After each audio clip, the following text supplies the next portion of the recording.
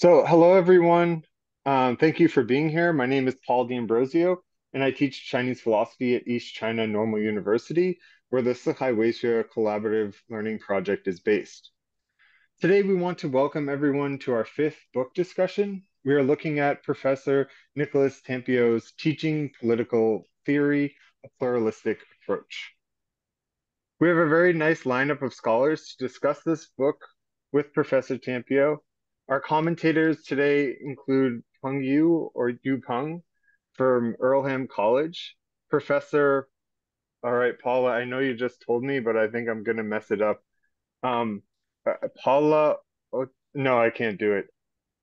Paula Espejo? Okay, close enough. Um, and then Professor Andrew March from the University of Massachusetts Amherst. We also have my good friend and colleague, Professor Amy Huiling, who's from Capital Normal University in Beijing, serving as chair for this session. I want to thank everyone who's been invited and everyone in the audience for making this event possible. The structure of our event is as follows. After I briefly introduce 四海为学 Collaborative Learning Project, our chair, Professor Zhu, will introduce Professor Tampio. Then Professor Tampio will give a brief overview of his book, lasting maybe 20 or 30 minutes. And then the three commentators will discuss their comments with him before we open the floor to comments from the audience. The event will end promptly at 11 o'clock, which is about 2 hours from now. I also want to note that this is not an author meets critic session. Our main goal is to foster congenial and productive discussion. So while criticisms are welcome, they are not prioritized. The 四海为学 Collaborative Learning Project believes that we can engage meaningfully and critically with ideas without necessarily disagreeing or attempting or trying to find areas or ways in which someone might be wrong. Before getting started and handing things over to Professor Zhu, I'll then just say a few words about the 四海为学 Collaborative Learning Academic Forum. The 四海为学 Collaborative Learning Project hopes to distinguish itself from some of the less productive conventional practices in contemporary academia. As posted on our website, we are not interested in male peacocks, in jerks, or in any form of egoism or self-promotion. We hope to curb all types of aggressive and look at me, I'm smarter than you, or don't I know so much, and similar types of attitudes that we sometimes see in academic exchanges. The 四海为学 Collaborative Learning Project seeks to accomplish these shifts in orientation during academic exchanges by encouraging productive communication, humble discussions, real questions, and responses that are open and honest. We hope to foster environments where people truly learn from and with one another. Now, before I hand things over to Professor Zhu, let me briefly introduce her. Professor Zhu holds a PhD from Tsinghua University and now serves as Associate Professor of Philosophy at Capital Normal University in Beijing. She has been studying and teaching political philosophy for many years and has worked closely with Professor Michael Sandel. She has translated his books and spent a couple of years as a visiting fellow at Harvard University, working with him there as well. I also want to say that I know Professor Zhu quite well, and while she often emphasizes her work as a translator and as a teacher, she is a very excellent scholar. But more importantly, she's a very nice and a very engaging person. So she's someone we definitely want to be around, and I hope that you will continue to come to other 四海为学 events, Amy, and participate in them. So the floor is now yours. Hey, thank you, Paul. It's thank you and thank 四海为学 for giving me this chance to know you here. It's my sorry, there's something wrong with uh it's my great honor. Can you hear? Yeah, we can still hear you.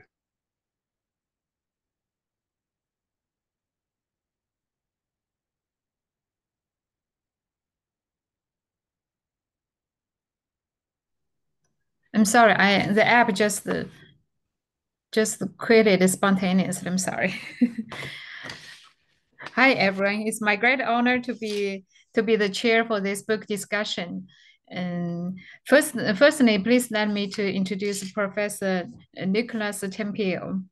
And Professor Nicholas Tampio is a professor of political science at Fordham University. He has published books teaching political theory, why democracies should not have national education standards, the political version of the French philosopher Gilles Deleuze, and how contemporary political theories advance the legacy of the Enlightenment.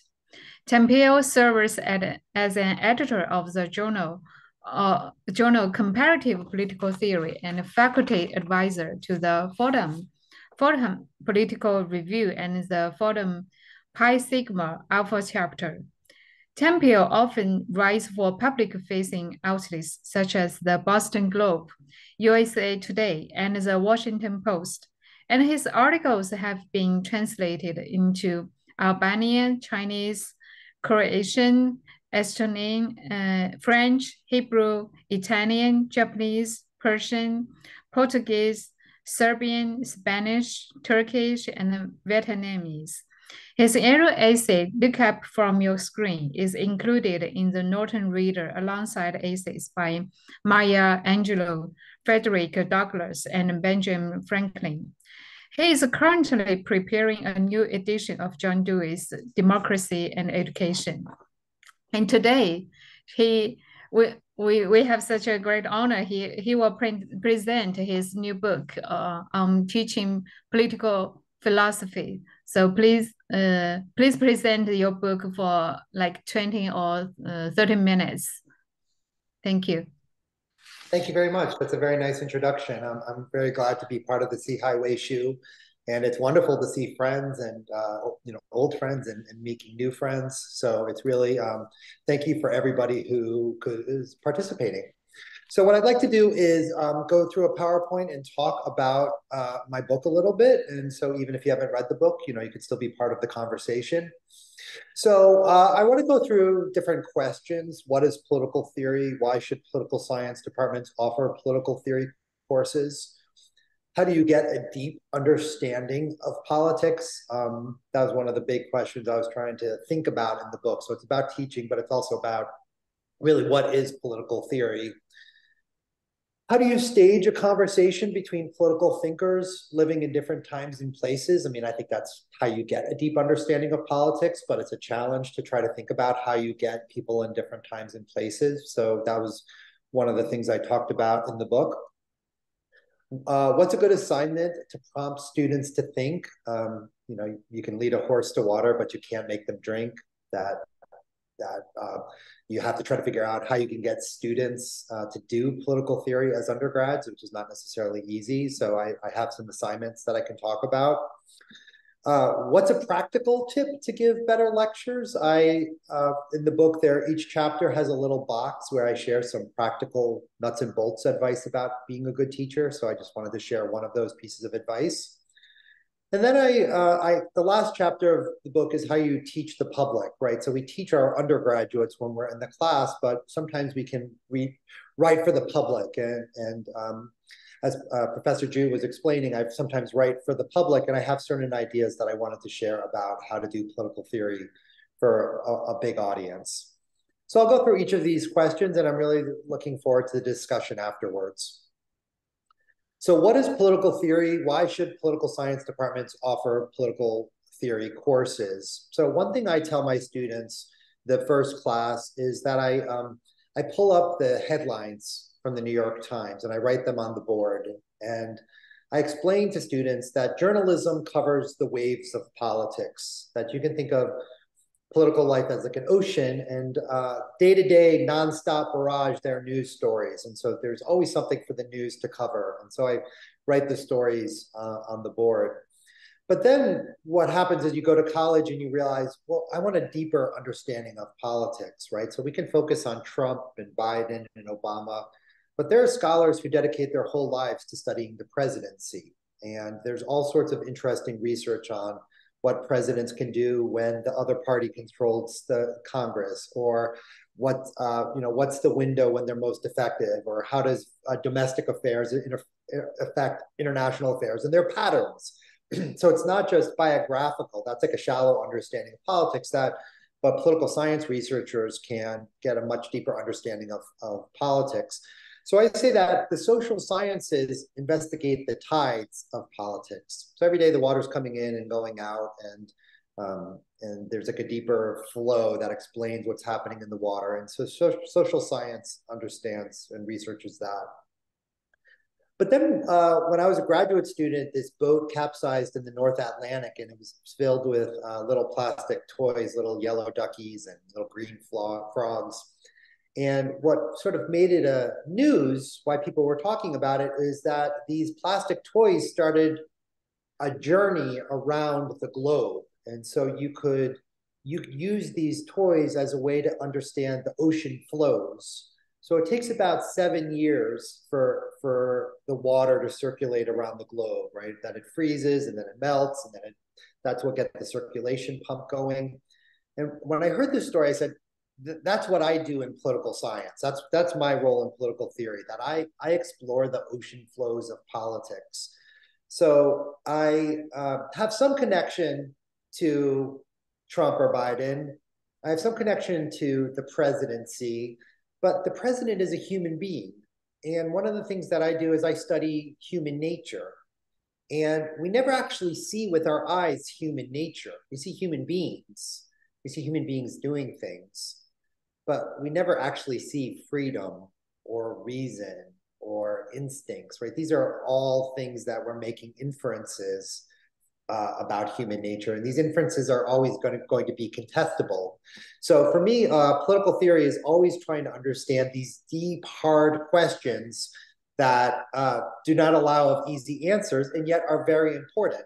So for me, political theory is the study of the ocean flows of politics. Why should political science departments offer political theory courses? Because you need people to study the deep questions, that you need people to think about what is reality, what is human nature, what can human beings know, what is freedom, what is justice, right? One of the major concepts of political thought, political philosophy, right, goes back to arguably the founding text of Western political philosophy, Plato's Republic. What is justice? It's an idea. You can't see an idea with your eyes. That you have to sort of make a mental journey to see it. So, or what is equality, right? That we just take it for granted that human beings are equal with one another, men, women, people in my country, people in another country. Well, maybe I shouldn't say we all take it for granted, but many Western liberals take it for granted. And yet, with our eyes, we see people who are taller, shorter, richer, poorer, right?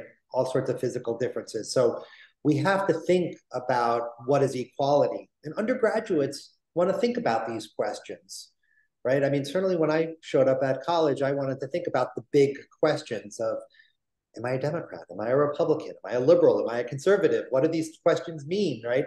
So, and part of the reason I wrote the book is I wanted to give resources to other political theorists, how they could make an argument to their colleagues. So I'm very interested in hearing from Paulina and Peng and Andrew, like, does that metaphor work? Does this language work or does it not? Do you prefer a different way to make a case for political theory and political science? That's the first question. All right, let's keep moving. How do you get a deep understanding of politics, right? So I'm suggesting that the book cover, you can see the ocean currents. I was very happy that NASA gave me permission to use this book cover because gives you a visualization of what I think political theory is. How do you get that? And I mean, I think the way to do it is to study the people who have done it, right? See what they do, study from them. And for me, I mean, the classic example of the deeper understanding of politics is Karl Marx. That Karl Marx says there's all this ephemeral stuff, ideology, but that to really understand the nature of reality, you need to understand the means of production, the modes of production, what kind of technology are people using, who owns these technology, who's profiting from them. So there's a lot of of Marx that I don't like, but certainly I think there's parts that I do like. And one part that I like of Marx is that you have to understand economics to understand politics. But you can find other philosophers who have accounts of the ocean flows of politics, right? So Nietzsche discusses the will to power. Every animal instinctively strives to maximize its power. Like, how can you use that as a clue? And one of the reasons that I am the editor of the journal Comparative Political Theory is that I want to start reading non-Western accounts of the ocean flows of politics. So this semester I'm teaching Mengsa and Shunsa, Mencius and Shunsa, and they have a famous debate about human nature. Is it good? Do we have sprouts of goodness, or are we evil? And that once you start reading these authors, you realize they're as profound as Plato and Aristotle on some of these questions, and yet they're different, right? They're not consumed by questions of the will, or original sin, or certain notions that affect a lot of Western political philosophy. So for me, I just think that I'm greedy. I want the best authors I can find who do it. And if they're in political science departments, cool. But if it's Max Weber, if it's St. Augustine, right? If it's sociology or theology, the boundaries between these academic disciplines are porous. So as a political theorist, I'm responsible for teaching certain authors at my university. I'm the Machiavelli guy, or the Federalist Papers, right? That I'm pretty much the one professor at my university who teaches a bunch of different authors. But that's right. That's what an academic tradition is. That we're responsible for handing over certain books. So part of the view that I'm doing in this book, and I'm glad Paulina's on this committee, because we went to this symposium because we both went to Johns Hopkins, and I'd like to think if there's a Hopkins School of Political Theory, it's just going all over the place to try to get different sources. So that's how I think you get a deep understanding of politics.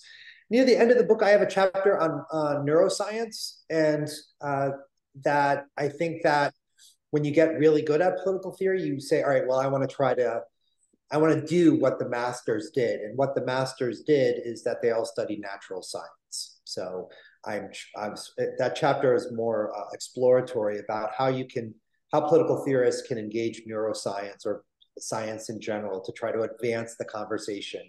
So we're concerned about human nature. These people are doing amazing research on the brain and the second brain and the stomach and the nervous system. And there's people doing interesting work on nutrition and smell. A.S. Barwich at Indiana University wrote a really fantastic book on smellosophy. And so I try to say how political theorists can break new ground by reading natural science. Okay, so one of the ways that I think we get a deep understanding of politics is that we have Socratic dialogues with the smartest people that we can find. But somebody like Mencius is living in the 3rd century BCE in the Warring States period in China. He has no overlap with me, right? That he is speaking a different language and I'm speaking a different. One thing I tell students is that Western political philosophy works on a Western or a Greek hard drive, right? So lots of Western political philosophy is about archy, who gets to hold the wheels of power, the steering wheel of the ship of state. So it's really about power. And so the software is who gets to have the power, but the hardware is the politics is about who gets power. Somebody like Mencius, some similarities and some differences. And if you take like a strict Cambridge School history of political thought approach, there's no reason for me to really understand Mencius other than maybe intellectual curiosity, that if I try to apply him to the present, I'll be violating all sorts of strictures and doing all sorts of violence to him, taking him from a different place. So what, right? I mean, every time we read a book, we're taking it from an author in a different subject position, and we're trying to figure out if the ideas can help us. So I don't get too hung up in the Cambridge School. Lee Janko makes a similar approach, that she sets the bar very, very high for reading authors in other traditions. I don't know. I think that these people are being translated. People want to discuss them. I want to do my part and take advantage of these translations and the work that excellent scholars are doing. Right, Peng's done fantastic work on Zhuangzi. I want to access it and think about it, even though I'm sure I'll miss nuances. But anyhow, how do we engage political thinkers who live in different times and places? The way that I do it is you stage a conversation. That these great thinkers disagree. You want to join the conversation with Mengzi and Shunzi. How do you do it? The way that I do it in my classes is I ask the authors the same questions. When did you live? What was the major problem in the world that you were thinking about? What was your disagreement with the other thinkers in your time and place? Why did you have to write a new book? Clearly, you think that other authors weren't doing it. How did you frame your philosophical problem? What is your view of human nature? How do you think human beings differ from other animals? How do you think human beings differ from one another? What are the basic rules of politics, the basic principles of politics? So I asked my students, if you wanted to know the principles of American politics, you'd look to the Constitution. All right, so these are the basic rules. And I would say that the vast majority of political theorists have certain basic rules about politics. And what are those basic rules? I mean, these are staging questions. Hannah Arendt is very testy at the beginning of The Human Condition. I don't say anything about human nature. This is about the human condition. Granted, but still, she's thinking about the same types of questions that have consumed Western political philosophy when we think about human nature, right? So in Chinese, they'll talk about Xing. Well, yeah, human nature carries all sorts of baggage, and Chinese, it'll be different, but there's still enough that you can get a conversation going. How do they justify their views? Do they point to history? Do they use more ratiocination, more reason to try to think about how to justify things, right? Is it more rationalist or more empiricist? And then I always ask the students, what do you all think, right? Are you sympathetic? I mean, who's right? Are human beings instinctively going to try to help a child about to fall into a well? Does Mengzi's thought experiment, does it work? Does it sound right? Does his explanation of Ox Mountain as the sort of the source of evil, that the environment eats away at our goodness, does that strike you as right? So when I go through these questions, I think about, and if I teach a class with, say, 7 authors, now I've got a grid, right? I've got 7 columns and 6 rows, and we go through the questions together. And so the course has a plan. It's not just sightseeing. I want to go in with a strategy to bring these. So I let the conversation flow naturally, much more now than at the beginning of my career. At the beginning of my career, I used to lecture for more of class. Now in my mental note, I just want to make sure I hit all of these points. And if we do it in a conversation, and if the students can figure it out on their own, that's better. Right? It's always better when you can figure it out for yourself rather than to have a teacher give it to you. That's part of my John Dewey influence, that you learn by doing. So if you can get students to do political theory, that's by far a better strategy than lecturing at them. And then the book has chapters. I have a chapter on Han Fei-tse and Machiavelli. They're the great badasses of political theory, the realists, the legalists, that there are similarities and there are differences. And so it's fun to talk with students about the different advice they give the ruler for handling ministers. So we talk about Machiavelli, where he has his henchmen do the dirty work. And then we read Han Fei-tse, who says, no, don't give the dogs your fangs, because they'll take advantage of you, and then everybody will fear them and the ministers will become powerful. So it's a lot of fun to talk with students about the differences. The question is, are they really that different, Han Fei-tse and Machiavelli? So there are differences, but is it really that big? And another one, very much relying on Peng Yu's work about Zhuangzi and Sextus Empiricus. We do political theory because we care about things. And, Andrew March, my friend Andrew, he talks about conjectural political theory, that we try to do a good faith effort to reinterpret our interlocutor's tradition to get them to maybe arrive at a position that we're sympathetic to. So, I want there to be more freedom in the world. I want there to be free speech. I want there to be the right to dissent. right? What kind of arguments can I make with Chinese interlocutors? Well, you could say, well, you've got this tradition of Zhuangzi. If you look in the West with Sextus Empiricus was read in the Renaissance and then the Enlightenment, and he's sort of in the backdrop of a lot of thinking about the First Amendment and free speech and human rights. Can we do something similar with Zhuangzi? Right? Is there a way that we can get an appreciation of minority perspectives that Zhuangzi seems to represent? Is there a way that we can have a politics of wu wei, of letting go, of spontaneous action, of not having the government force people to try to clamp down on dissent? So those are the two chapters. Those were a lot of fun to write. I hope they give people an idea of how to do comparative political theory. Obviously, I'm joining a tradition. A lot of people are doing excellent work. What's a good assignment to prompt students to think? You know, I was grateful that Edward Elgar asked me to write this book because it gave me a chance to just have in print what I've been doing. And one thing that I do to get students to think is ask students to present on what the author would say about a current event. So this strikes me as a manageable project to give students, right? You can't ask most students to be political theorists. That's a tall order. But if you could ask them to say, what would Mencius say about New York City specialized high schools, right? So that New York City's specialized high schools are greater than 50% Asian American.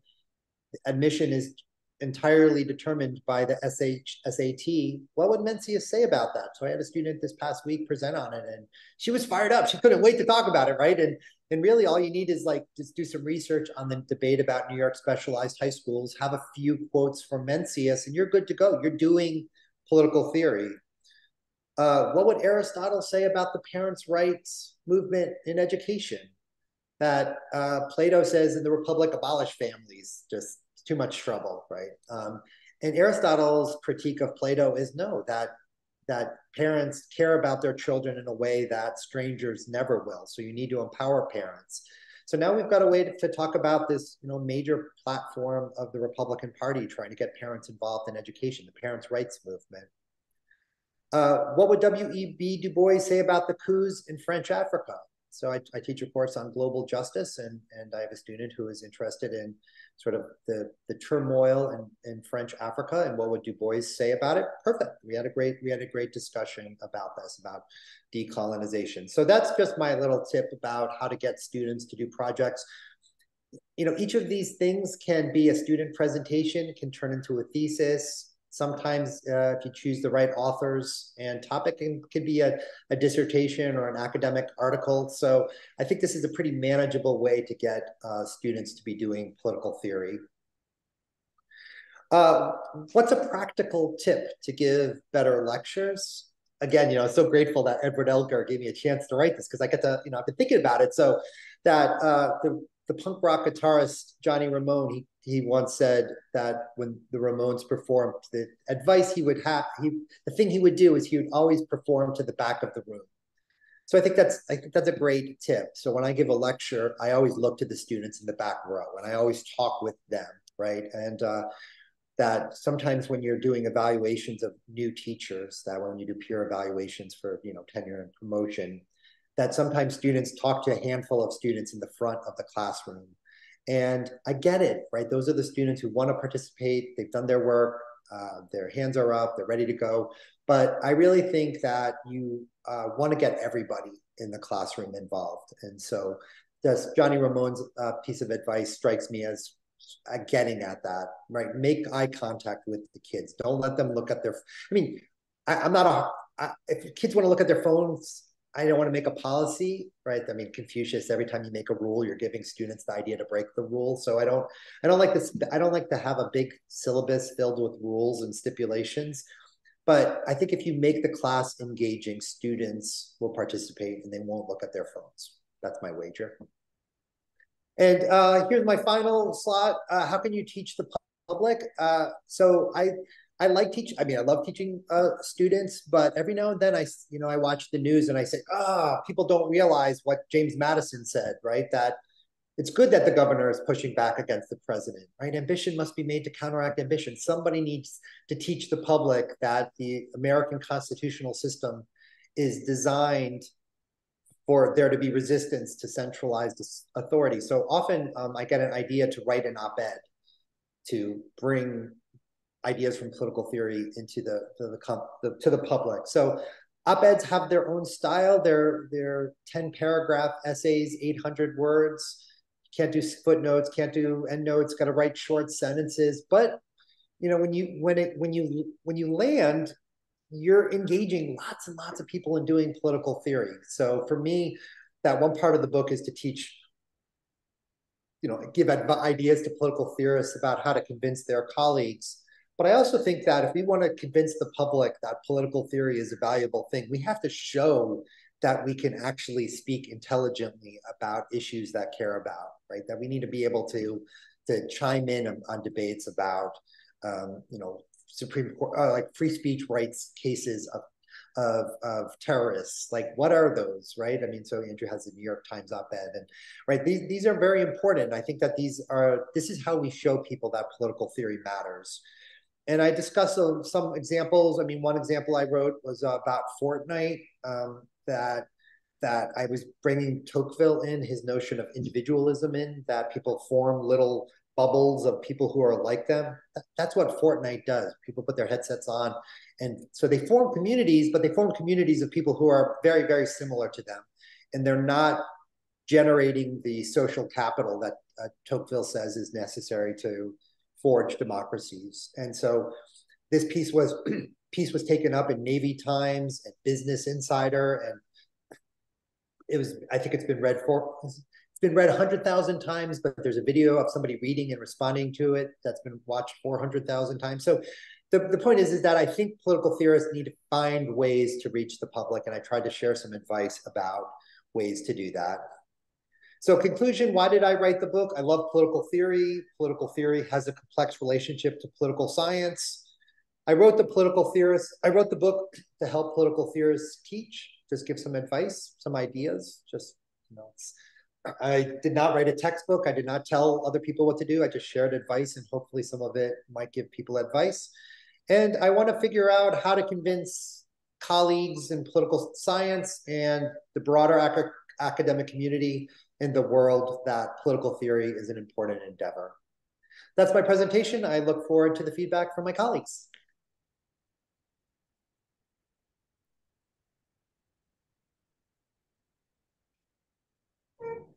Hi, thank you, Professor Tampio. And as a teacher in a university teaching political philosophy for years, I benefit personally a lot from your new book.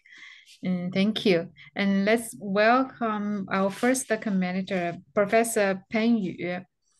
Peng Yu is an associate professor of politics and international studies at Earlham College. His research operates at the intersection of political theory and Chinese studies. He is particularly interested in Zhuangzi's political philosophy and how everyday lived experience interacts with politics in informing us about contemporary Chinese society. His work has appeared in journals such as Theory, Culture and Society, Philosophy and Social Criticism, Journal of Chinese Political Science, Theory and Event, and a number of edited volumes. Professor Peng Yu, could you please control limit your comments into like within 10 minutes, because Professor Tampio will respond to your comments and questions. Thank you, please. Thank you, Professor Zhu, for the kind introduction. I want to thank Professor D'Ambrosio for inviting me. It's great to see many colleagues and friends here, and it's my great pleasure and honor to be part of the discussion for today. And it's also exciting for me to learn about 四海为学, the collaborative learning project.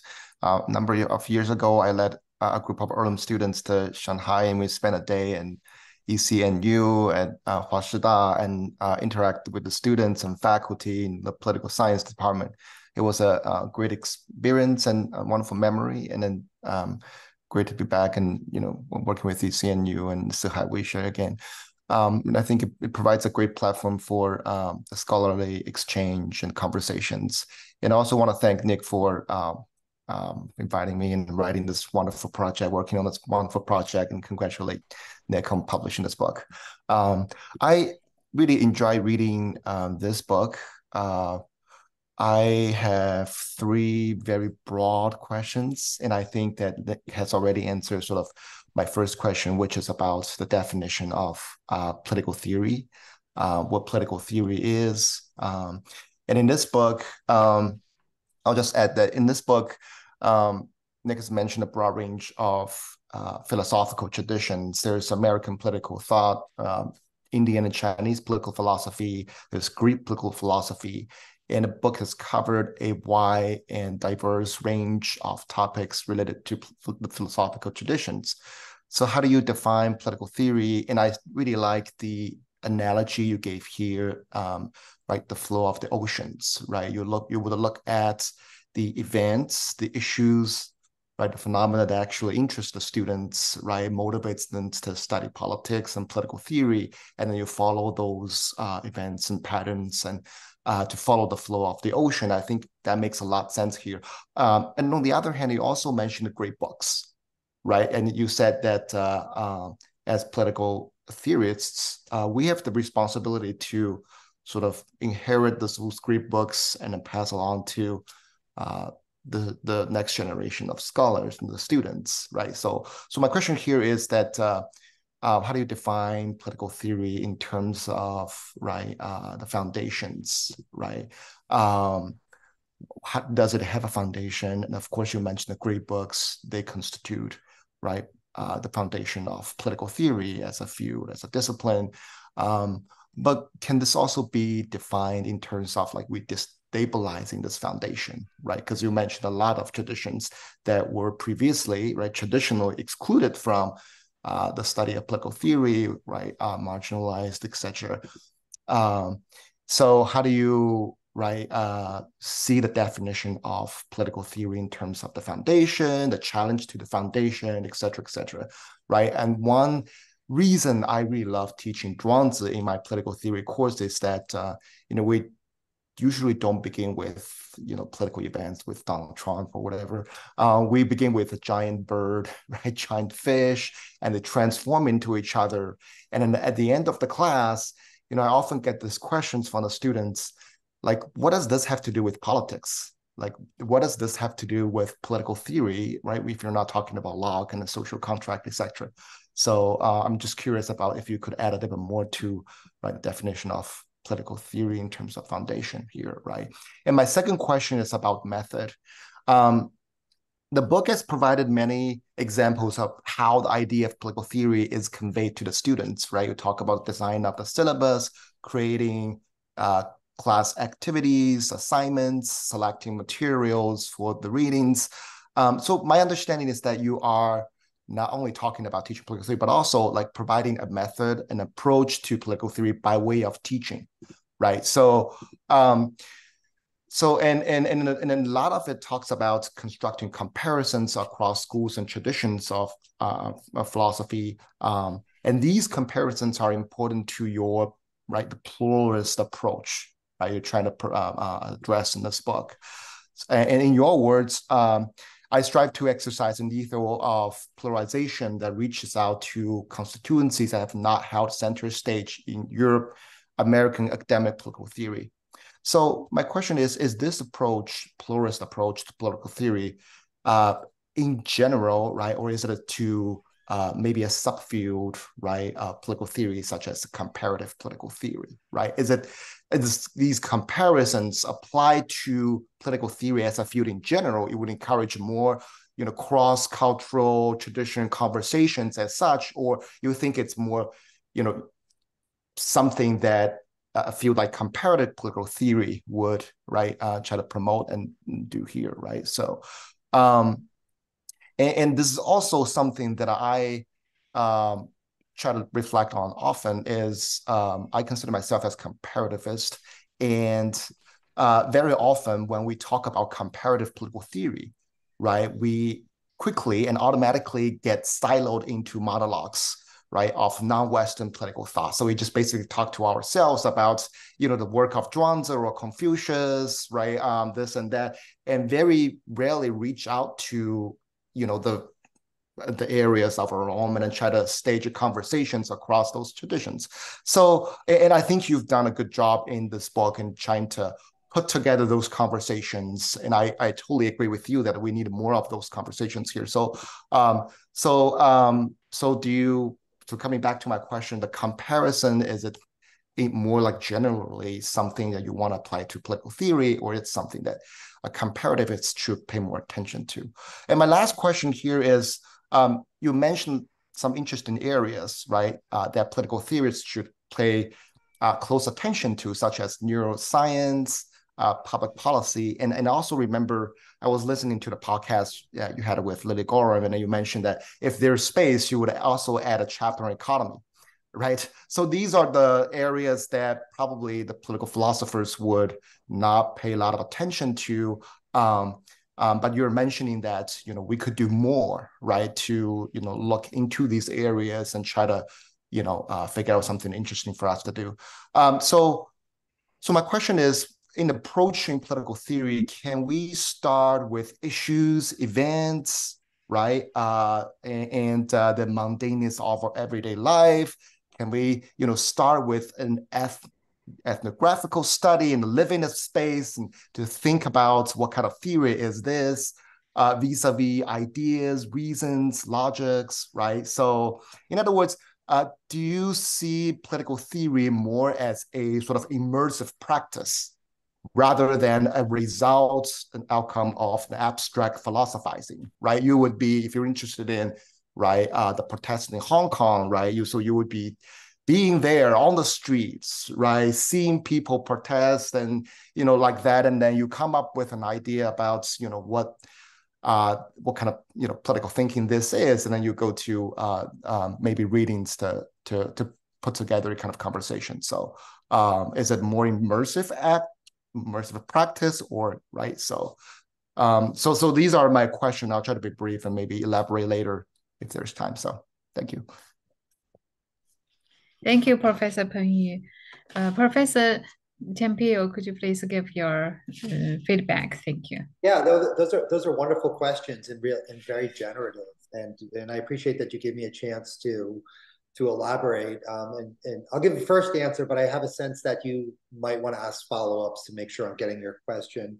So to the question of what is political theory, when you're doing students, you don't want to explain too much about what you're doing. You just want to do it, right? You just want to wow them right away. They don't want to know how you do the magic trick. They just want to see the magic trick thing. So I don't, but we're academic political theorists. We do this for a living. So I can tell you a little bit about my thinking of political theory. I think about it in a Deleuzian terms and Oakeshott. So the part I get from Oakeshott is that political theory is a practice, that the way you learn a practice is you watch people who are good at it. So Paulina and I were at Johns Hopkins together. We were both on B level. We were both working very hard. She's still my model of how hard you should work in grad school. Paulina was just fantastically hard worker. And we just watched people at the top of their game, and we learned how to do it. And it was a province. We were the province of Baltimore, so that we're a little bit provincial, but maybe that's how all practices start. So I have a view of what political theory is and what it looks like. It's bizarre that in Western political theory, you're expected to write 35-paragraph articles. That's how we do political theory. That's what counts, right? 35-paragraph articles. Like, that's weird that we communicate our ideas that way, that it's 8,000 words, 9,000 words, 10,000 words, that we have a certain number of citations. So these are all contingent, all somewhat arbitrary, but that's what I was trained in. That's what I train my students in. So I don't know how you get around being somewhat parochial. I have a forthcoming book review in Constellations that talks about some of this, that I think you have to embrace your parochialism a little bit. But I'm also a Deleuzian in the sense that I want to open up to the plane of consistency, that I think we should read major authors, we should read minor authors, we should read minoritarian becomings. So whenever you look at my syllabi, what I try to do is have, well, of course you have to have those authors. Of course you have to have Plato and Aristotle. And then you, wait a minute, Sextus Empiricus, right? Now all of a sudden that's a minor author that not many people have heard about, and yet he's opening up onto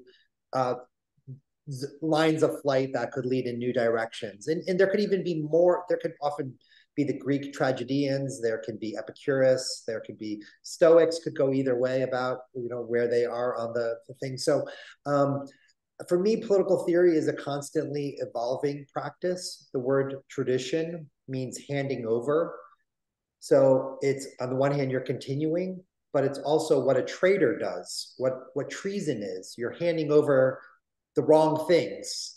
So for me, it's an evolving practice. And so that, yeah, I hope that answers some of your questions. Pass on the center of the tradition you've inherited, open it up a little bit, perforate, take a file and work on the borders and open it up a little bit. Your second question, I'm not quite sure I understand it, so I'll give what I think is your question. And I guess the question is, should all political theory be comparative? And I don't know if that's your question, but that's the question. Yeah, comparative, yeah. And I mean, Andrew, I'll keep citing his work here, that his article, What is Comparative Political Theory? He says all political theory has been comparative from its beginning.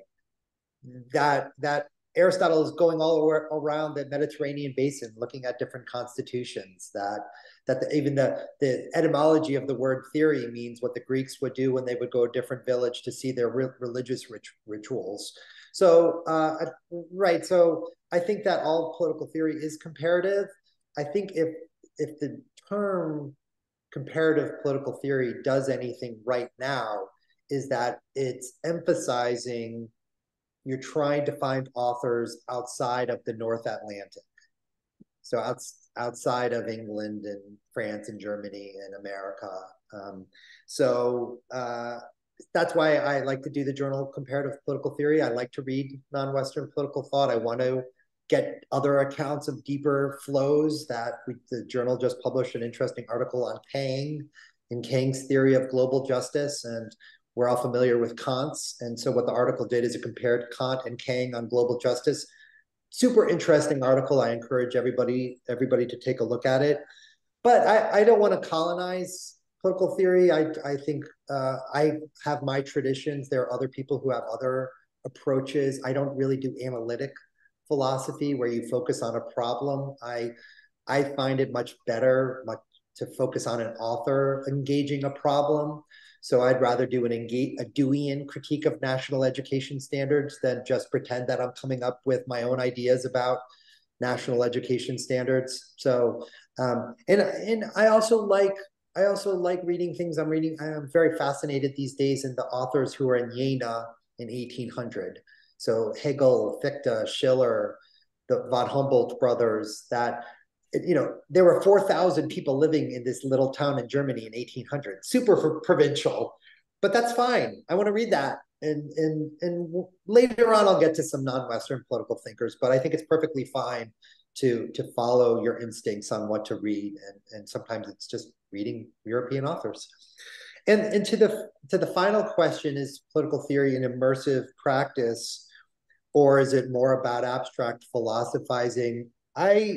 I find Nietzsche's distinction term, the untimely, very useful. That I think it's something to be said for doing timely political theory. I've sometimes been on CNN, I've been on television, I've debated politicians, I've met with politicians to talk about education policy. If the pandemic had not hit, I was all set to debate the lead organizer of the Common Core State Standards Initiative. So very frustrated. That would have been my chance to be in Washington, D.C. at the center of the action. But clearly, whatever. But I don't want political theory to only be that. I think there's something to be said for untimely political theory. I think it's fine to write an academic article that very few people are going to read, that you just try to sharpen your axe. And ideally you'll bring that axe into, I'm in a bad metaphor now. I don't know where you'll bring an axe, but you know, you want to basically figure out your ideas with specialists and then bring them into conversation with other people. So I think it's perfectly fine. You know, if I ever become an editor of a mainstream political science journal, I want to publish a few articles that have people scratching their head that say, how did that make it into that journal? So there's a recent article in the American Political Science Review talking about how political theorists should discipline themselves with the concept of robustness, that we should be able to come up with, I need to make sure, and people can read an article, see if I'm being fair, but we need to figure out a way to measure whether the political theory is being accurate or not, or is fitting our considered convictions or not.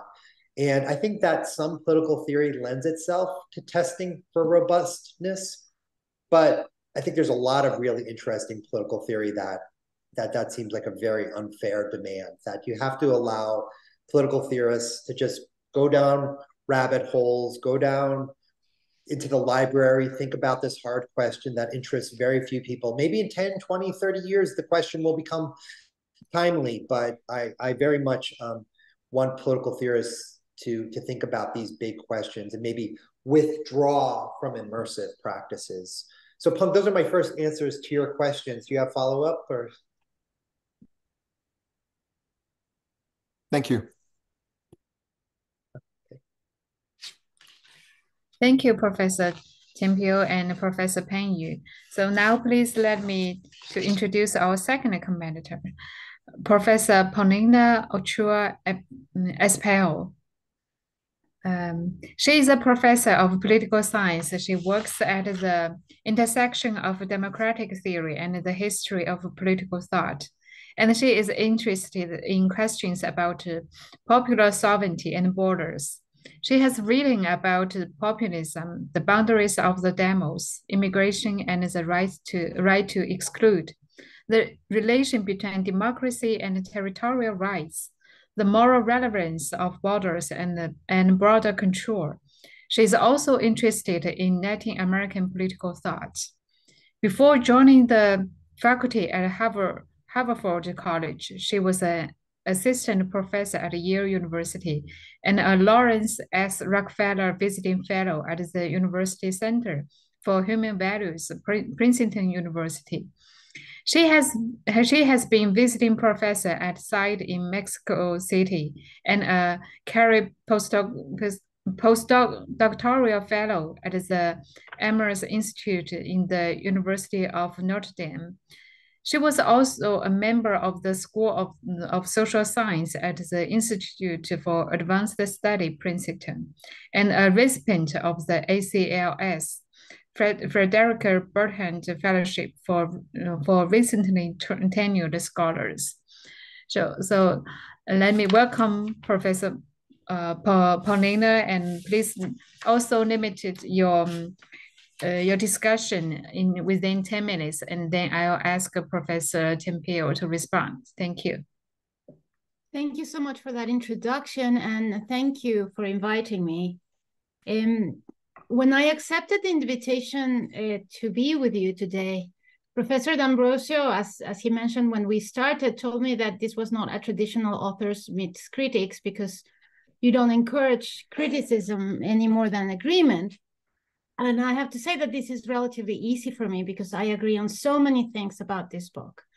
So I will begin with my agreements, but I will voice some criticism in the second part, or at least questions about why he did it this way when he could have done it differently. Yeah. So this is a very useful book, and I couldn't agree more on many important ideas that Nick puts forward here. So I could not agree more with Nick about the need to engage profound or deep thinking about politics. I also agree with drawing from diverse traditions of thought. And I admire Nick's willingness to engage with texts that come from times and places that he would not normally be expected to engage. And well, we are part of a wider movement in the field. It's still not as big as it should be, but it's a wide movement in the field to go beyond a narrow set of texts and reference.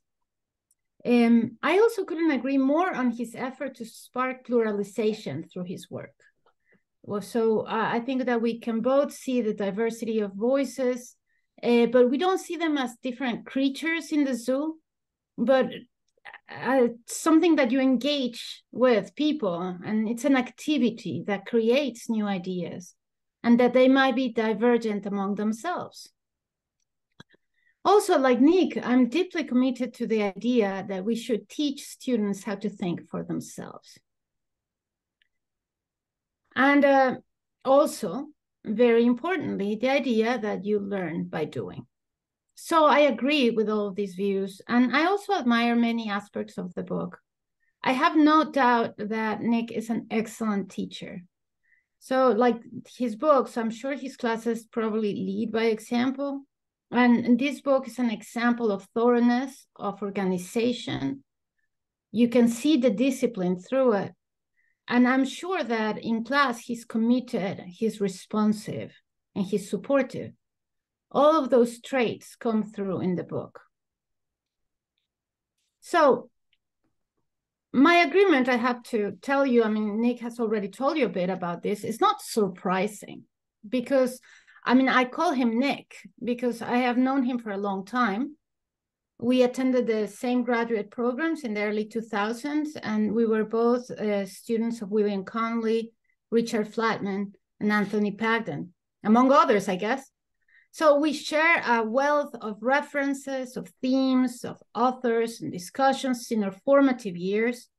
And for me, of course, this familiarity colors the way I read the book. I know the context and the characters that appear in the book personally and deeply.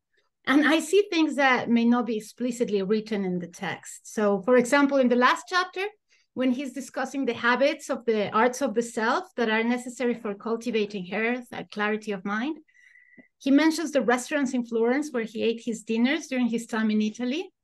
And when I was reading this, I had this big laugh. I almost spit my coffee on the table because I remember Nick talking about this when he came back from Italy.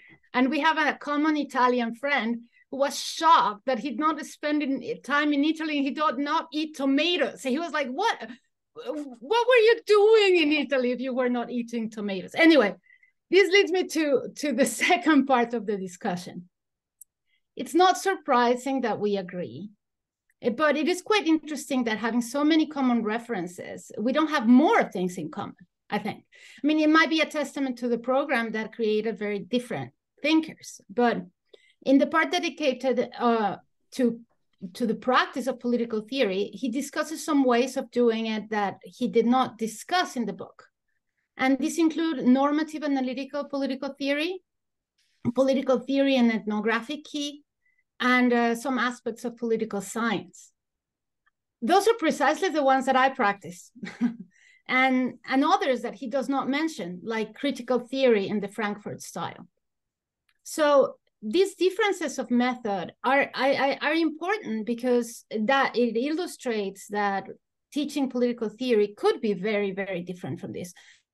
But I think that it's not so important for us today because he acknowledges that there's pluralism and the aspects of pluralization. What I do want to focus is on another difference in the way we practice or approach comparative political theory. So Nick's approach is comparative.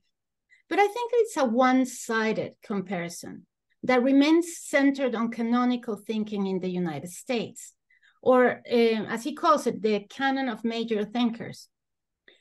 So take as an example the brief discussion of Latin American political thought in the book. I was surprised that this was added at all because it's added almost as an afterthought to a syllabus that is focusing on the history of political thought in the United States. So he cites Arturo Chang's essay, and what Chang wants to highlight is how the United States in the 19th century, but also in the 20th, includes a lot of people for whom the main references are Spanish and Spanish American. But in the book, this looks as the discussion of Latin America is like an appendix to the history of the United States. So here I'm quoting. by assigning authors from Mexico, the Caribbean, Central America, or South America, political theorists are teaching students that they should take an expansive view of what it means to be an American and the sphere of American politics. He's referring here to the fact that in the whole of Americans are America, not only the United States.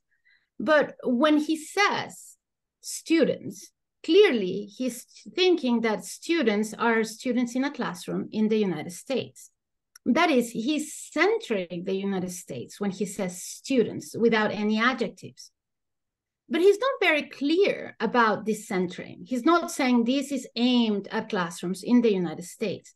And if one does this, there is a risk of universalizing the particular. For example, another example of universalizing the particular is saying man when you refer to all human beings. By centering the United States and citing Latin American ideas only filtered by people who live in the United States and write in English, he makes Latin America an appendix of the United States. Just like for some people, universalizing and man make women and children an appendix or an unfinished version of man. So perhaps due to the power differentiality, like in China, Latin America does look like an appendix to the US, but it is evolving in a different language, in an independent tradition, grounded in 500 years of history, with its own authors, its own references, and its own concerns. So this issue of centering the United States and making one-sided comparisons may be easier to grasp with a different example. So in the chapter on how to write lectures, Nick emphasizes that political theorists should ask some questions about a foreign thinker, including what is their view of human nature. And the reason why he likes the idea of human nature is because every major thinker addresses the topic of human nature. And he cites Locke and Freud and Mauss and Heidegger as scholars that address human nature. In the last few years, I've been thinking a lot about nature. What is nature? And I have confronted many ways of thinking about the distinction between nature and culture that would simply not fit the Enlightenment conception of human nature. The Mayan writers of the Popol Vuh, for example, who were clearly major thinkers in their own tradition, did not see a clear separation between nature and culture. To them, the idea of properties that are natural and properties that are acquired by will or by culture, which structure Hobbes, Locke, or Rousseau's thought, would not make any sense.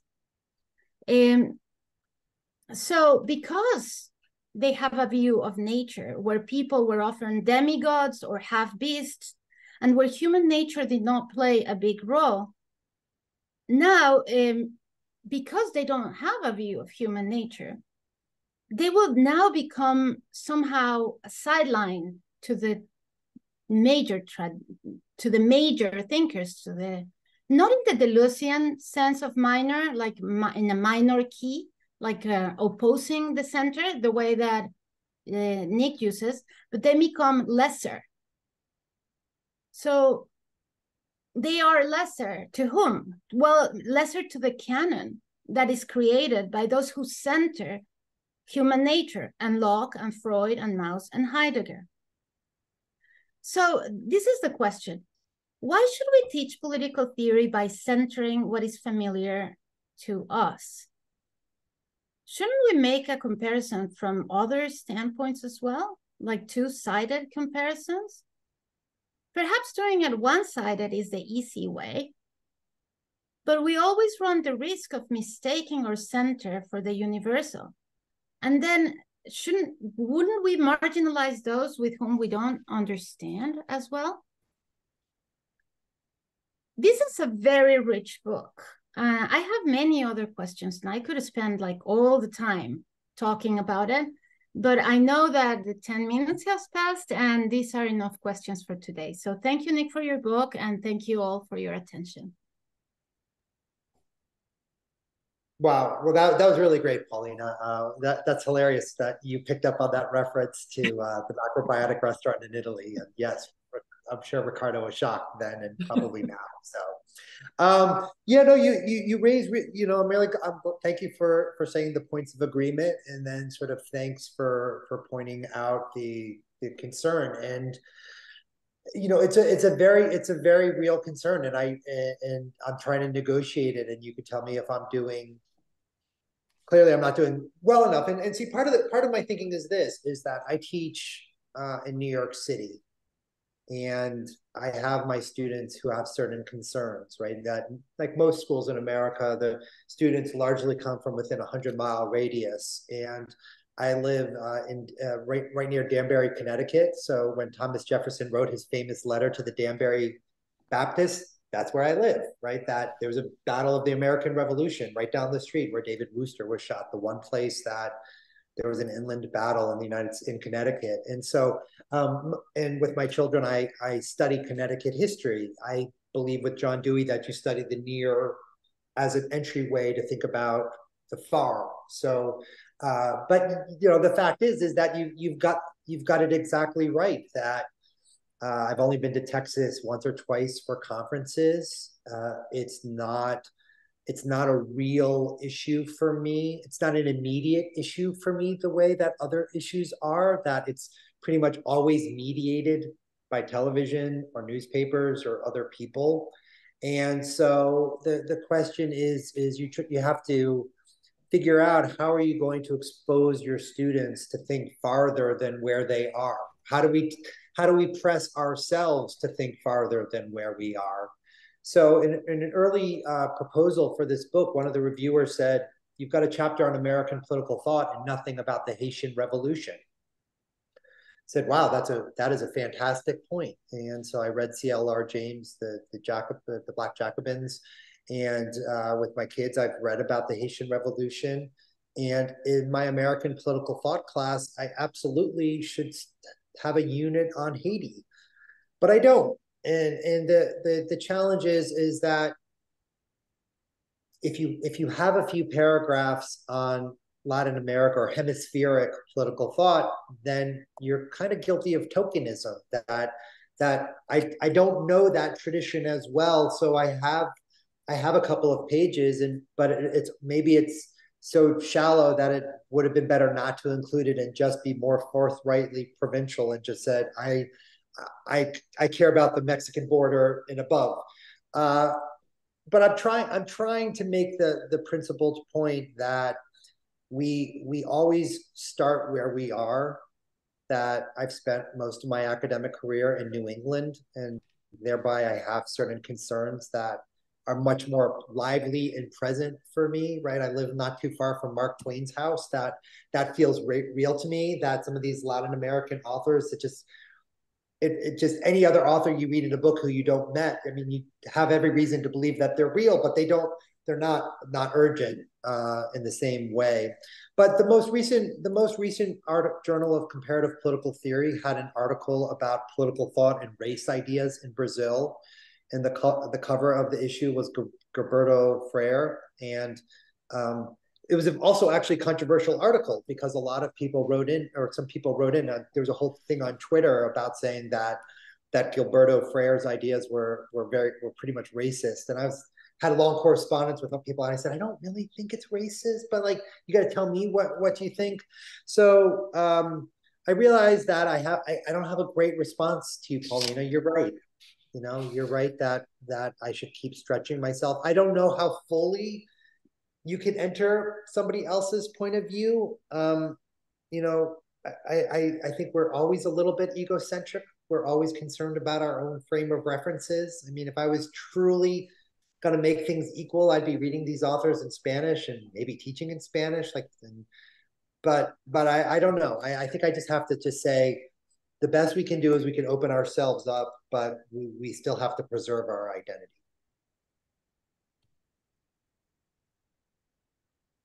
Can I do a small follow-up? Yeah? Yes, please. You have a second? I agree. I mean, you can't take yourself off yourself. But I think it's quite important to remember that you're setting the canon. That's what canons do. They create the center. So by making the canon, you are sort of making the major and the minor. So, for example, New York, agree, like New York has all that history. I live in Philadelphia, but it's full of Latinos who are also from here. So part of the point here is that they will always feel marginal to their place where they live, right? They are marginalized from the currents. So the problem is, like, the point is not become an expert on everything. The point is not to center something without making it obvious, so that we don't universalize without noticing. But I think that you do. I mean, I'm very impressed by how much you get into other views, and I think that it's fantastic to have a book that doesn't say, comparative anywhere. It says teaching political theory. So in that, I'm super. I'm in the most agreement. I'm working with the idea that we are not doing something special. We are teaching political theory. It's not a special course for the people in the third year who wants to specialize in something odd. We are doing center political theory, and that's how you do it. So I'm full on with you. I guess the disagreement, less than the comparative political theory, now that I think about it and after your response, it's more about the canon than about the comparison, right? It's about making canons and having major and minor thinkers, not necessarily in the Deleuzian sense, but in the good ones and the bad ones. And so I guess that's where it's going. But in any case, thank you so much for inviting me. I really enjoyed reading the book and being here today. Thank you, Paulina. Thank you. Thank you, Professor Paulina and Tampio. It's great. And please let me introduce our third commentator, Professor Andrew March. Professor Andrew March is a professor of political science at the University of Massachusetts Amherst. His research and teaching interests are in the areas of political philosophy, Islamic law, and political thought, religion and political theory, and comparative and non-Western political theory more generally. His first book, Islam and Liberal Citizenship, The Search for an Overlapping Consensus, is an exploration of the Islamic juridical discourse on the rights, loyalties, and obligations of Muslim minorities in liberal politics, and won the 2009 Award for Excellence in the Study of Religion from the American Academy of Religion. His second book, The Caliphate of Men, the invention of popular sovereignty in modern Islamic thought, examines the problem of divine and popular sovereignty in modern Islamic thought through the Arab Spring. He has published articles on Islamic law and political thought, secularism, religion, and free speech, religious freedom, and the boundaries of marriage in liberal society. Please let me welcome Professor Andrew March, and please give us your discussion. Thank you. Thanks very much for that kind introduction. Thanks to Nick for this wonderful occasion to discuss this book. I join with Paulina in complimenting the book and commending it, and in expressing my confidence that Fordham and its students are very, very lucky to have Nick as a student. And the exchange with Paulina just sort of reminded me of one of the things that I've long admired most about Nick, which is that while he's not afraid to go against the sort of presumed consensus of his tribe and his peers on all kinds of issues, he's also very exemplary in taking criticism. I don't know whether it's because of his career as an amateur boxer or what, but Nick knows how to take it on the chin with grace and gratitude. And so I think that is a skill that many of us could stand to learn from Nick, as well as his lessons on pedagogy. I want to steer the direction in a slightly different way. I want to ask a few questions about some of the sort of mechanics of teaching political theory. And I want to ask 4 different kinds of questions. And there are things that I am always trying to think about and improve upon and sort of fine tune or tinker with. The first is that, I like Nick's metaphor of the waves versus the tides versus the current. And I like this idea of trying to use real world events and perhaps certain kinds of public facing articles to sort of pique students' interest and sort of draw them into the practice of political theory.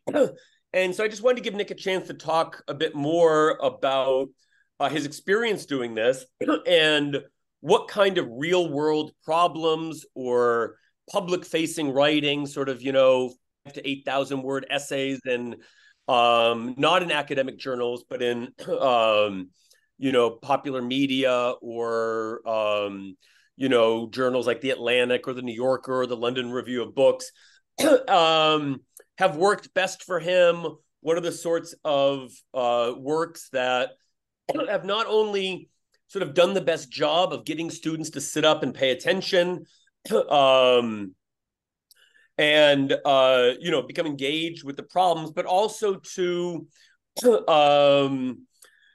be persuaded that there are certain kinds of public problems and public problems of a moral, social, political nature that are not just matters of opinion or not just matters of your preference or your existing views, but are things that can be studied systematically in a disciplined way, and that political theory is the way to teach them to do that.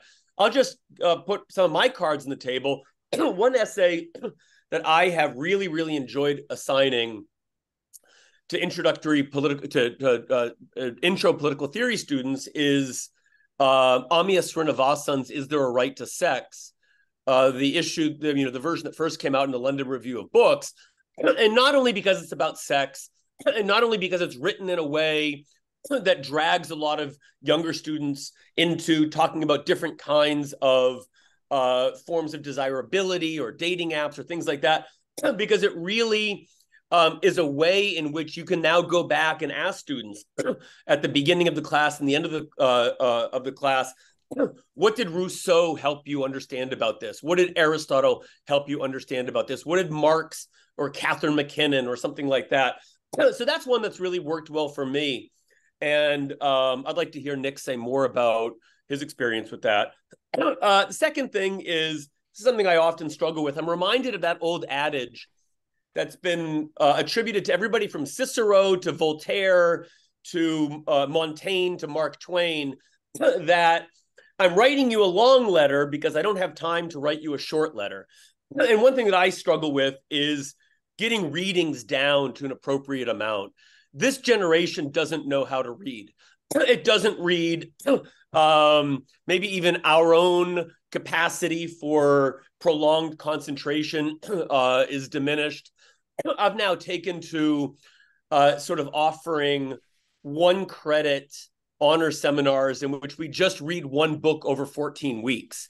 And so, but in a political theory class, particularly an intro or a 200 or 300 level one, where you're trying to cover everything from Aristotle to the Haitian Revolution to Du Bois to feminism, it's very hard to, you can't assign whole books, maybe, Locke's second treatise or the Social Contract or something, but and the quip is relevant because it's very easy to assign 150 pages. It's much harder to assign the right 20 pages of Du Bois or, Rawls or McKinnon or something like that. So maybe Nick had some thoughts on, the challenge of finding, the right sort of value for quantity of pages to class discussion and learning goals. The third, and Nick mentioned this briefly in his introductory remarks, but I want to get more out of him. The third thing that I've sort of been struggling with recently is feeling a little bit dissatisfied with my own assignments. We're all now here in our mid to late 40s, and I think we can all remember, at least the three of us that are the American participants here, American broadly understood, Paulina. I remember the internet came into existence after I began my college career. Okay, never mind smartphones and never mind things like this. And so, I'm still sort of assigning 3 essays a term, 5 to 10 pages, or sometimes now weekly writing assignments. And I'm feeling a little bit like I'm missing opportunities to be more creative and thoughtful about, what kinds of graded and ungraded assignments you're asking students to do that are conducive to training them in political theory. And so Nick, with all of his expertise, I'm sure has some thoughts about that. The fourth, and this is a little bit administratively driven. I don't know what Haverford or Virginia or Fordham are like, but at some universities, there's a lot of emphasis on using syllabi as a place to stress learning goals and learning outcomes and what exactly are students getting out of this. Being now at a state university and having served in all kinds of levels of service and administration, one of the things that I think is a little, and I think Paulina and I will appreciate the irony of this. I think that the area in which there is most vertical scrutiny of faculty is in trying to get syllabi approved. And so we will get syllabi sent back from the faculty senate 3-4 times because of little micro nitty-gritty picky things, whereas tenure and promotion cases will just fly through with hardly any kind of serious sort of scrutiny. So I'm now thinking a lot more, and in some cases, I think this is true for all universities.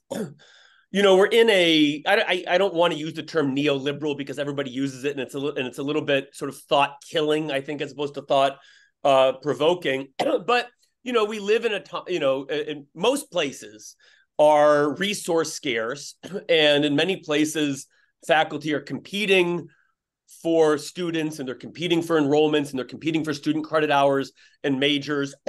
And sometimes, there's also an emphasis on recruiting certain kinds of students, women, students of color. So there's a lot of emphasis on, what are students getting out of a class in theory? And one answer to that is the content. Well, they're going to learn to really think about settler colonialism, and they're really going to learn to think about the Haitian Revolution and hemispheric conceptions of race and democracy and all that. But then, you could also say, well, many students are going to take 1 or 2 theory classes at most and go on to do other things. What is it that we are offering them at the level of skills and learning outcomes that's not necessarily defined in terms of content? So I wanted to give Nick a chance to say something about that. And then my final question, I said I was going to have 4, and I really have 5. And here's my version to give him the Paulina treatment. I was shocked and I was scandalized and I was outraged at your lenience on the cell phone policy. How dare you have such a lenient approach to them pulling out their cell phones in class? And I'm joking partly, but I don't think that if you build it, they will come. If you are dynamic and engaged and they'll put away their cell phones, that's nonsense, right? And so I go back and forth between having no laptop policies and not giving a shit, right? Just saying, you know what? You're paying. If you want to pay attention, you pay attention. And so You know, the other thing is, you know, we're often assigning readings online. So we're asking them to read online as opposed to buying books. But then we'll say, here, now, I want your laptops closed, or certainly your phones put away. So I want to ask Nick about his experience with tinkering with different ways of engaging students in class, you know, not through being awesome, like Nick obviously is, but through different kinds of policies. One of the things that we're talking a lot about is a kind of crisis in student attendance, you know, particularly since COVID. You know, very often, you know, I mean, and this is, again, I'm right now serving on a number of college-wide committees. So colleagues from departments all across the College of Social and Behavioral Sciences, everybody's reporting this, right? A crisis in students just coming to class. And so in some ways, it's kind of a political theory question, right? To what extent do we rely on virtue, or do we rely on voluntary participation or the cultivation of virtue as opposed to rules or incentives or things like this? And so, you know, I go back and forth between saying, I show up and I do my job, and it's not my job to corral every possible student, to the other side saying, well, you know, my job is creating incentives, creating rules, providing reasons for them to try to get as much out of this as possible. And so, again, I don't know if Fordham has this issue. I don't know whether, you know, these are all very diligent students that have very, very strong, you know, sort of senses of obligation. But anything about just kind of the mechanics of tinkering with in-class rules to make sure that for 50 minutes at a time or an hour and 25 minutes at a time, students have certain kinds of either obligations or incentives to be present, to be undistracted, to be respectful, to pay attention, or whether that's something that we have to let slide. Thank you very, very much for this opportunity, and congrats on such an engaging book. Great. Well, thank you very much, Andrew. A whole different set of questions, and I really appreciate those. I would be very wary of giving any general advice about how to tell faculty how to intervene in public affairs. There are plenty of first-rate scholars who don't do any intervention in public affairs, and I want them to keep doing what they're doing. And I don't feel like just for things like tenure and promotion, I'm very wary of counting public-facing work, even though I do it. I think that scholarship is for scholars. You should write for peer review, and if a dozen people are the audience, that's just the way it is. But just from my own experience, I really found it very satisfying to be part of the Common Core debate and about national education standards, because I think that a lot of people, especially Democrats, they see the value of nationalizing education, that sort of the 1954 case of Brown versus Board of Education, the 1957 Little Rock case where Ike sent in the 101st Airborne, that a lot of Democrats have just taken for granted that the federal government is the good guys in education. And I really felt like my job was to remind people of the arguments of James Madison and Alexis de Tocqueville, Sheldon Wolin, Deborah Meyer, all of these people just emphasizing the importance of letting communities set education aims. So I felt like that was where something I can contribute, something that I'm drawing upon. What's funny, it's like it's the center of American political thought, the canon, and yet you're making a very counterintuitive argument, an argument that's really shocking people and surprising people. And so for me, that was a very satisfying way. And I'm sure other political theorists will have their own experiences, but for me, that was one where I felt like I can actually elevate the conversation, get people, a general audience, thinking about the big philosophical issues. To the question of the appropriate amount of reading, I think for the syllabus, one article, one chapter is the right amount, right? I think more than that is you're going to be losing students. So one chapter, yeah. But, you know, if you're at a really good school, like Haverford or UVA, maybe you can get away with two, but I want to do much more than that. I think in a class, there's only so much you can discuss. And if you find the right article or the right chapter, that should be enough to go for.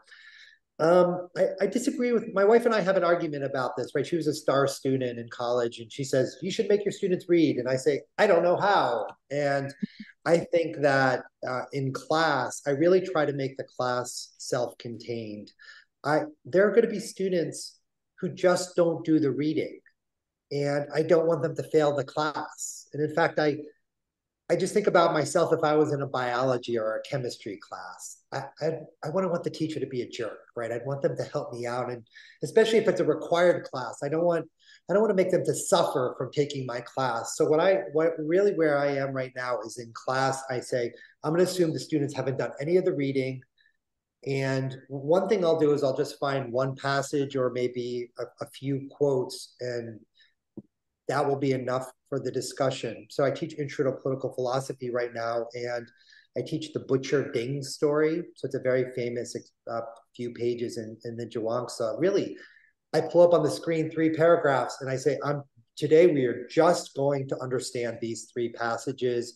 And then I walk through and I say, this is Ted Slingerland's interpretation. It's all about self-help. It's not really about politics. It's just, you got a job to do, practice till you get perfect. Okay, now I'm going to do Peng Yu's speech about how it's sort of a sign that good politics shouldn't face resistance from the public. If you're hitting bone, then and that maybe that should be a sign that the politics aren't working, right? And you just keep going through these different things, and so where I am right now, Andrew, is you're right. Students don't read.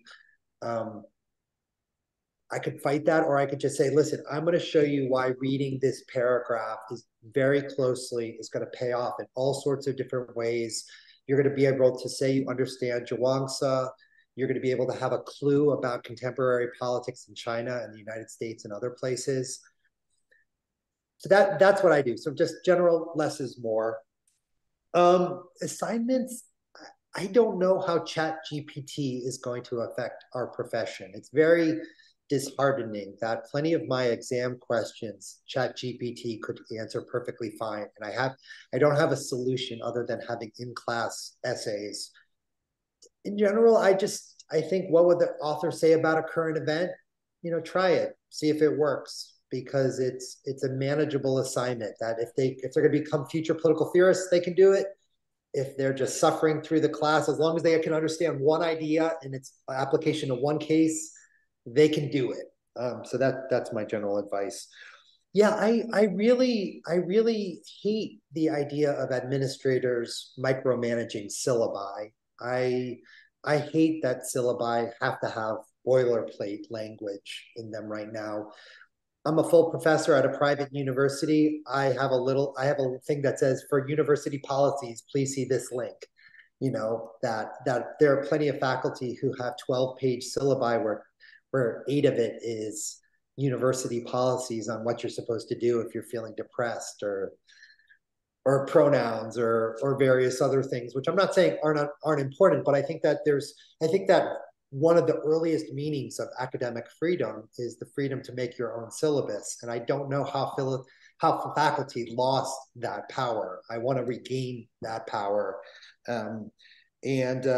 Learning outcomes, I think, can be okay. I mean, the learning outcomes that I say are, you learn how to practice public speaking when you give your presentation. You learn how to write about complicated topics. You learn how to read difficult material. You learn about the history.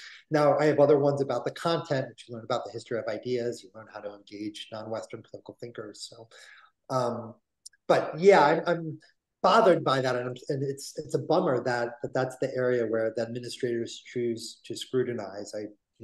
Academic freedom means hands off my syllabus. And then the final question is about cell phone and attendance and these other things. And maybe if I was suffering more, I would give you a different answer. But students come to my class. Again, it's it's New York private school paying a lot of money, and they're pretty good students. So maybe it's not representative. But when Paulina and I were at Johns Hopkins, I remember I believe it was the dean, Stephen David. He gave a talk to graduate students teaching their first course, and his advice was, treat your course like it's the most important course that students are going to take.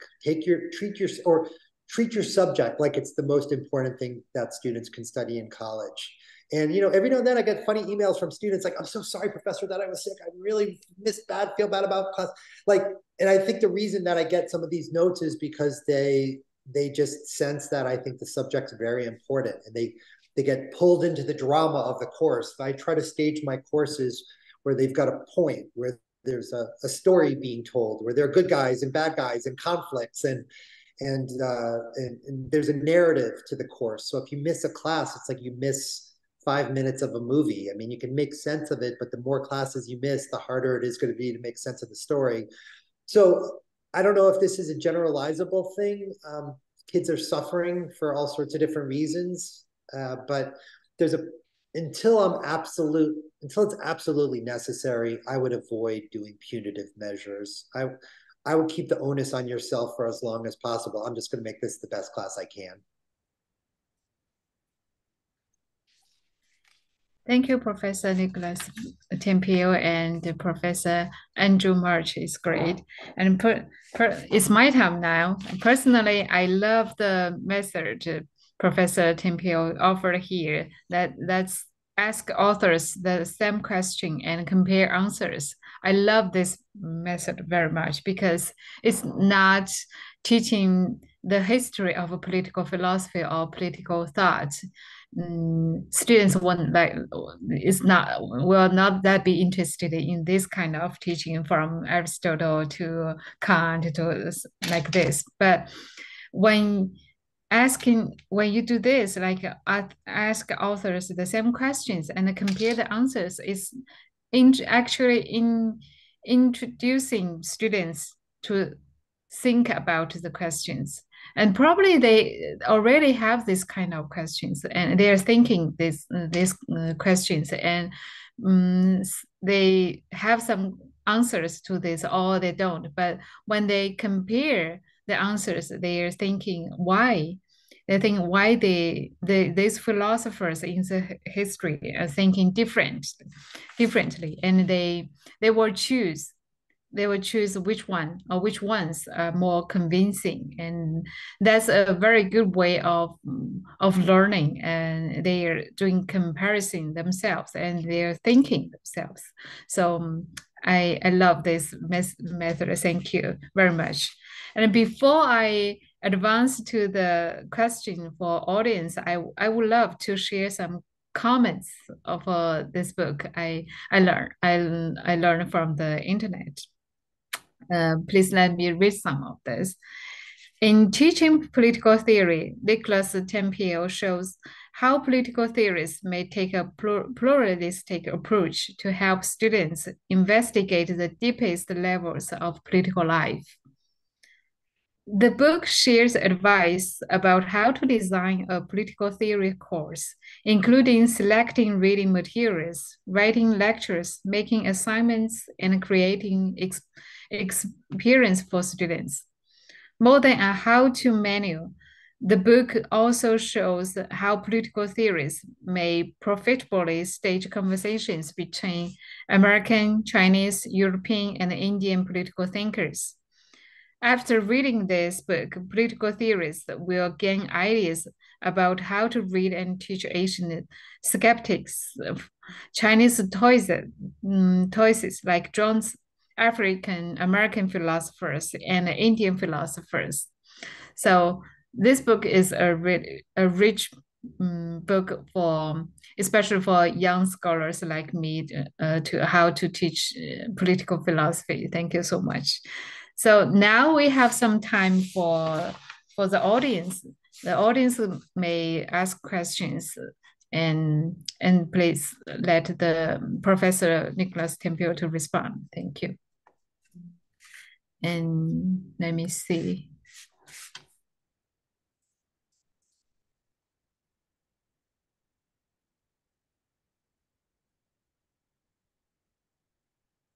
Do we have any questions here? The audience, again, if you have questions, you can just turn on your micro and ask here.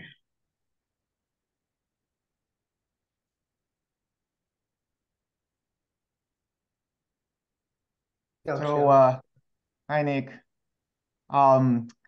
Probably a comment or a question from your young colleague at the Lincoln Center campus. So I really admire the pluralistic approach of teaching political theory. I think this is what Fordham is doing.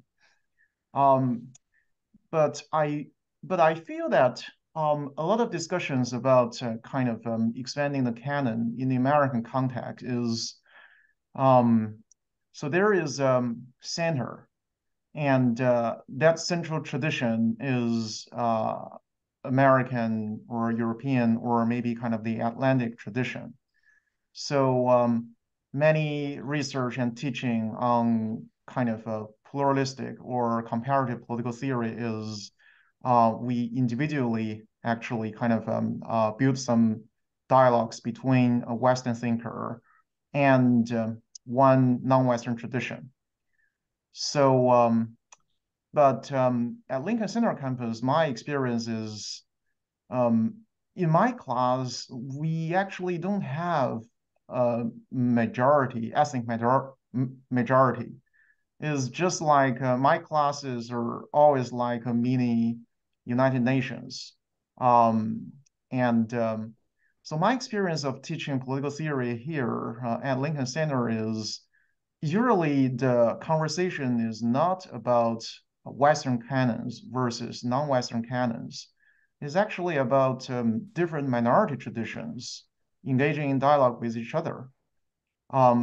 So I wonder kind of what you can say about this. Do you think this should represent the future of political theory teaching and research? Or maybe this is just a New York thing? Because I actually highly enjoy this. I feel that I have asked a lot of students why you take my class on Chinese political thought and comparative Asian political thought, and they say that because we want to understand the world, we want to understand other non-Western traditions. So it seems like kind of those students, unlike other students that I taught at very elite level universities. So for example, at Princeton, probably before coming to Princeton, they already had some ideas about the so-called Western tradition. Whereas Fordham students at Lincoln Center, most of them grew up in New York. Actually, before coming to college, they didn't have any ideas about so-called Western tradition. So teaching those students is a completely different experience than kind of teaching students with some kind of Western core in mind. So I don't know kind of how to formulate a question, but this is just kind of sharing experience with you. So probably you would have some thoughts or suggestions about Yeah, no, this. that's no. Well, first off, I'm really grateful you're at Fordham and teaching Confucian political thought, and I'm sure I often tell my students, if you're interested in this, take this with Dongxian, who's much more of an expert in Chinese political thought than I am.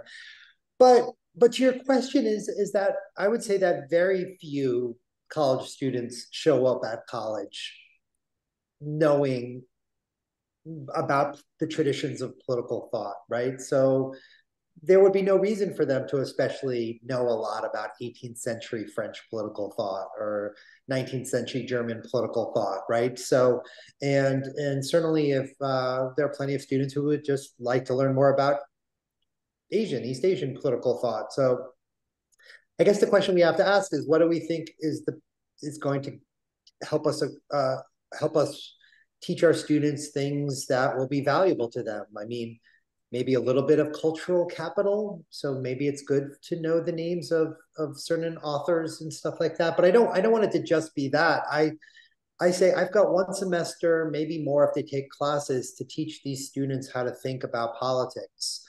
And how am I going to find the best authors to help them do that? And so I think that, for example, I was right after George Floyd was murdered, I had a student who was having a very, very difficult time concentrating in class, was very angry to be reading white people, to be honest. That was the student's mindset at the time. And I was trying to explain, is this a problem? Is this a problem of like is this a local problem? Is this a problem that should be remedied by the state? Is it a thing that should be remedied by the federal government? Well, if you're thinking about these questions, you need to read Alexander Hamilton and Thomas Jefferson and James Madison, because their thinking is incredibly profound for thinking about the federal system and which level of federal government should handle which problems. I mean, the American founders, I mean, that's why we read them now. So yes, we want to understand the history of America, but they also really were thinking very deeply about, do you want the near person or the far person to solve your political problems? So I think you have to figure out which authors are going to be the best to help the students think about the things that you want to think about. I still like a lot of the great European Enlightenment philosophers. I don't think we have to be ashamed for teaching them. I actually get kind of bothered that right now in the academic job market, it's very hard for somebody who does American or European philosophy to get jobs. That bothers me. I think when I came up, I was part of my milieu. A bunch of us were Kant scholars. I think it'd be very, very difficult to get a job in academic political theory right now as a Kant scholar, and I think that's sad.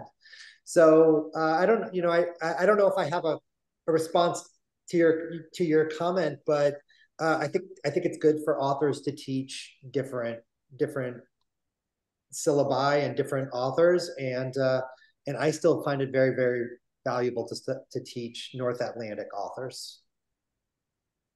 Thank you. Thank you. Do we have more questions? Paulina, I could tell you were thinking about something. What were you thinking about? Funny that you asked me a question. No, I was actually thinking too. What I had in mind was about the kind of questions that we ask, and I, like this is something that Andrew was talking about when he was wondering the kind of assignments and what do we do with the internet and what do we do with artificial intelligence. And what I tell my students is like, look, it's like things are going to change, but it's probably like when in the 19th century, like painters or people in art school were confronted with photography.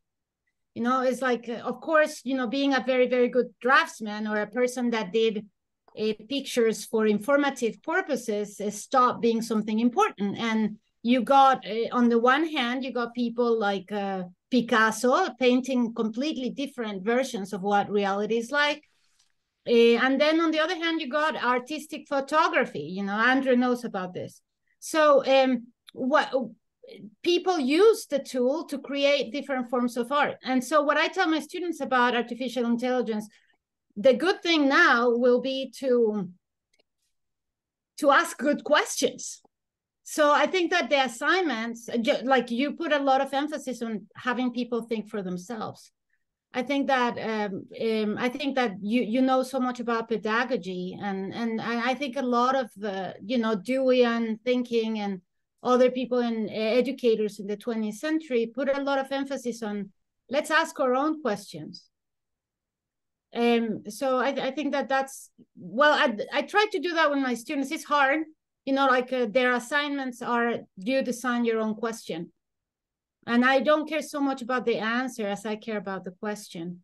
You have to do a lot of reading to ask your own questions. And also that centers your own thought. So that's what I was thinking about. And thank you for asking me a question. Yeah, no. That's one thing that's another teaching tip. I call on eyes. If I see students' eyes bugging, that's the students I call on. So even if their hands are down. There's another technique. Yeah, thank Paulina. And do we have more questions from the audience?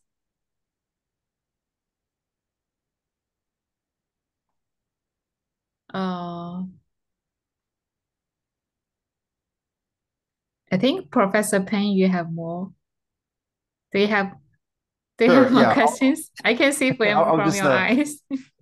Come up with a follow-up question here. So, Nick, you mentioned when you're teaching and lecturing, you always pay attention to the students who are in the back row, right? Yeah. So you're trying to engage them, trying to bring their attention to the lecture and the discussion. And I feel like it's one thing that's most difficult to do. And I actually don't know what to do sometimes about these students. I don't know if I should intervene, because there's also a kind of I don't know, like autonomous they're trying to keep away from, maybe they're not engaging or the rest of the class. I don't know if you have more to say. And you mentioned this in the book, so.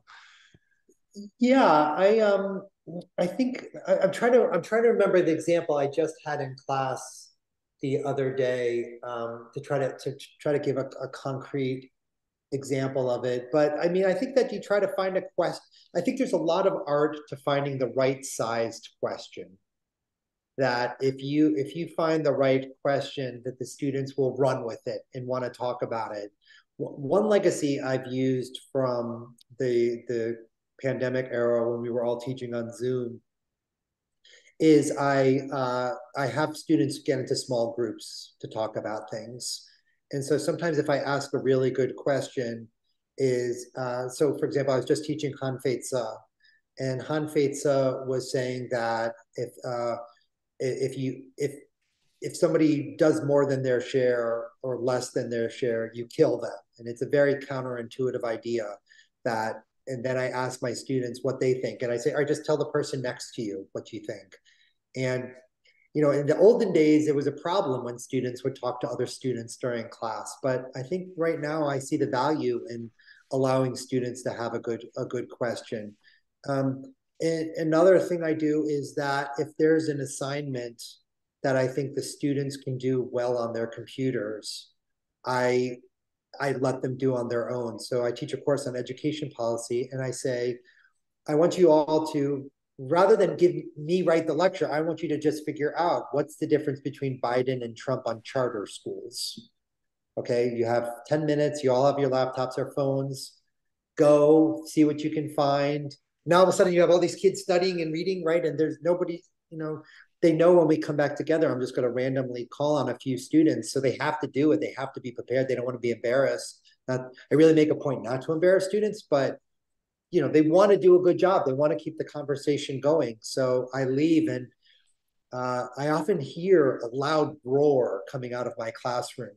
And I really love that. I really love everybody talking and doing things together. And there's sort of a social contagion. People are excited to be there. So I want my classes to be almost like parties, almost like it's just, you can't wait to be there and be part of it. And you're talking about something that matters to you. And it's the future of yourself. It's the future of Western civilization that's at stake in some, or the global civilization that's at stake with things. So I can't give you a recipe, right? There's a point from Michael Oakeshott that you can't use a cookbook to do something like teaching. You just have to feel the room. You have to feel the chi, the energy in the room as people are talking. But try to find good questions and ask the students to talk with their friends about it. Thank you. I feel like I'm prying open your toolbox and trying to steal the. Yeah, I was excited when they asked me to write this book. I was like, yes, excellent. I've been thinking about these things for 20 years. Here are a lot of them. Do you guys have any teaching tips? I mean, I'll put you back on the spot, Andrew. I mean, do you have any tips for teaching that I haven't thought about? No. Come on. Come on, you've thought of everything. Don't be silly. Do you have a favorite author to teach? Recently, Catherine McKinnon. Oh, really? Yeah. Do the students like her? They react very strongly to the purity of a certain kind of view about what divides the world and what it's actually about. So it grabs their attention and makes them really think with something. Yeah. How about you, Peng? Do you have a favorite author to teach? I would always say Zhuangzi, but also Nietzsche. I think it's also just blow the students' mind and then try to keep them busy figuring out what this crazy person is talking about. So, and relate to their lives. And so, which text by Nietzsche do you teach? We were talking about the idea where in a situation where if you think you're running away from the class and then trying to party very hard, now working on your final exams and you're not a loser because Nietzsche says that you enjoy your life, and then there's a lot of across a selection of texts we talk about Nietzsche, but put Nietzsche in conversation, for example, with other folks such as Dronz, I feel like really sort of get the students start talking about how politics and political theory is related to their life. I feel like the students are most passionate talking about these texts when they feel like there is a connection with their life. Like, why I'm partying so hard? There gotta be reason for my life, and and it's political. So it's not just about life, but it's political. So which text by Nietzsche do you assign? The one that we were looking at is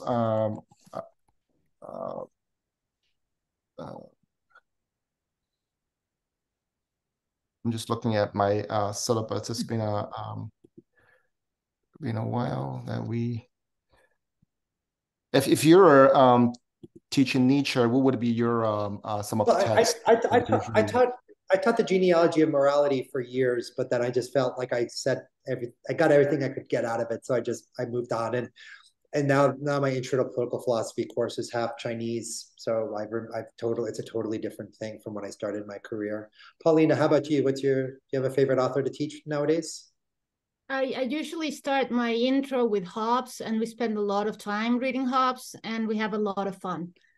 So I do enjoy it because they're like new, they just arrived, and they're usually like freshmen, and it's difficult, but it's quite like we engage a lot, and we enjoy that one a lot. So I've always enjoyed teaching Hobbes. Really, that's funny because we were both Flathman students, but I started teaching a little Hobbes and I stopped. Maybe I should go back. Is it deep? I mean, it feels to me like it just feels to me like superficial and vague. Superficial with Hobbes. I don't know. It's just people are scared. They want the government to protect them. I feel like it's like Nick, come on. That's what you got out of Hobbes? I hope that you're not being serious. Metaphysical and psychological revolution over Aristotle. You think as a Strauss guy that you keep on saying. So my favorite thing, apart from McKinnon talking about who fucks and who gets fucked, which is what grabs the students' attention, is to teach them Aristotle. The good has a meaning. Persons are oriented towards the good. People have a hierarchy in their soul and their desires, virtue. And then it's like bizarro Aristotle, where every single thing in Aristotle is reversed.